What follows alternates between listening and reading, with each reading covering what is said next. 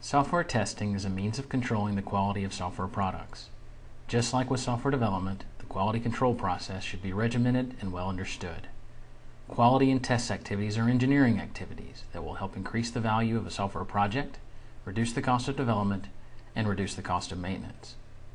This video describes how Notion Solutions tests software within its application development process. At Notion, test activities occur inside an iteration just like development activities. The test iteration is one iteration behind the development effort, and only requirements completed during the development effort find their way to the test team. A quick overview of the test process in a given iteration is as follows. First, a test approach document is created to provide the testing team with a strategy as to how testing for a given set of requirements will be done. Next, test planning begins. During test planning, test suites or sets of individual test cases are identified and test stubs are created. Then, individual tests are written to completion. Additional tests may be created as they are identified or as tests are split.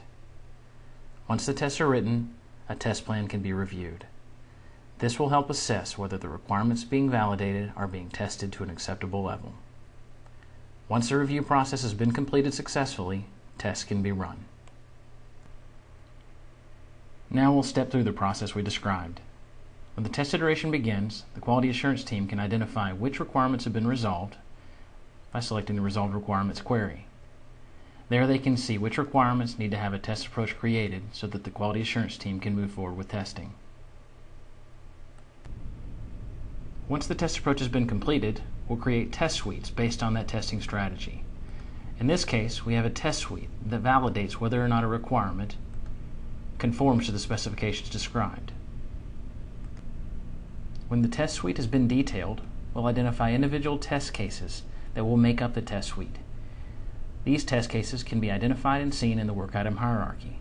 In this case, we've just created test stubs, as these test cases are still proposed. Once the test cases have been created, individual tests can be written once the test suites are assigned to testers. To write individual tests, testers will use the solution and the testing tools available through Visual Studio Team System.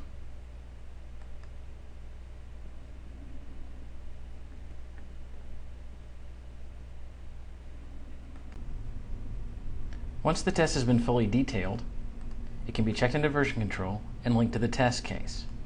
Once it's linked to a test case work item, we'll see that test case have full traceability all the way up to the requirement and down to the individual test that's testing that requirement.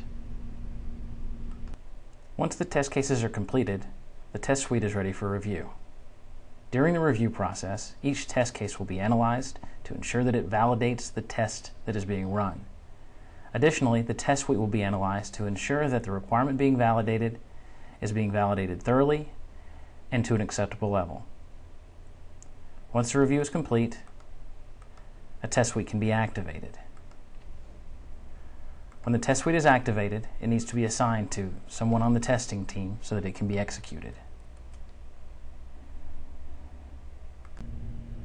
Once the tester executes the tests, the test results can be captured and bugs can be created. When a bug is created, a link between the test result, the bug, and the individual test will be captured so that the developer has a full context of when and where the bug was found. Once bugs have been identified, they will be triaged and assigned to members of the development team. The development team will then fix those bugs according to their priority within a given iteration. Bug fixes will then be promoted to QA for validation during an automated build process. At Notion, this build process not only compiles the fixed code, but also creates an entire virtual testing environment for all necessary platforms and deploys the updated version of the application on these virtual machines. This provides the tester with an uncorrupted environment in which to validate tests. Once the tester has validated that a bug has been fixed, it's closed. Once a requirement has been validated and verified, it can be moved to complete. At the conclusion of each test iteration, all completed requirements will be demonstrated to all project stakeholders, including the customer, so that user acceptance testing can begin. This means that at each iteration end, the customer is always engaged to review exactly what work was done by the development team and the testing team.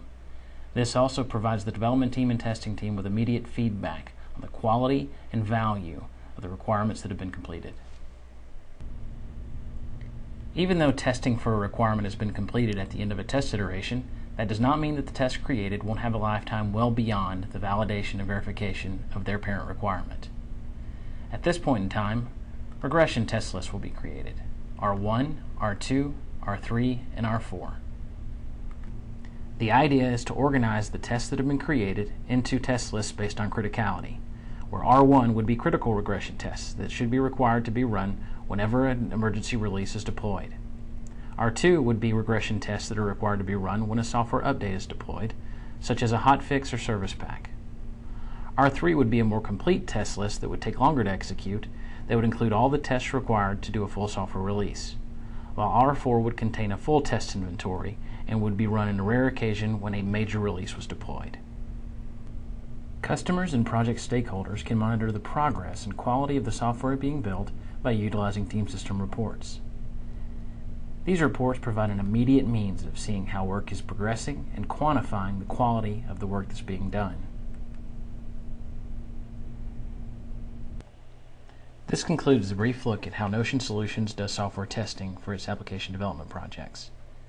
For more information about software testing, application lifecycle management, or for more information about how your organization can improve its software testing capabilities, please visit www.notionsolutions.com.